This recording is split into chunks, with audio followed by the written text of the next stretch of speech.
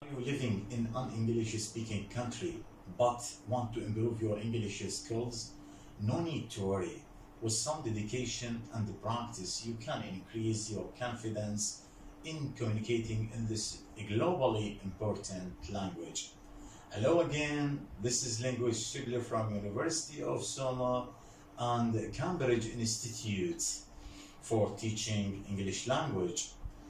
This short but exceptional lesson will explore tips and strategies for enhancing your English proficiency while living in a non-English speaking country. There are a few things you can do to improve your English proficiency even if you live in a non-English speaking country. The first thing to do, practice speaking and listening. Find opportunities to speak English with native speakers or other English language learners.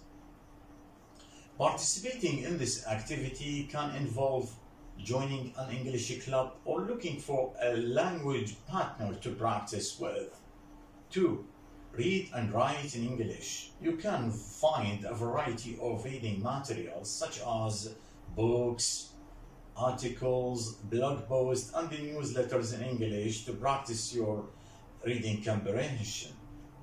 Reading in English can help enhance your vocabulary and read and comprehension skills.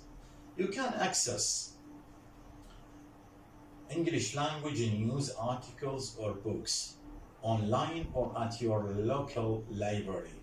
Additionally, try writing in English by keeping a journal or creating your written content virtually and physically. 3, and this is the most important one, take an English course. You can do this by enrolling in Cambridge Institute or participating in an online platform.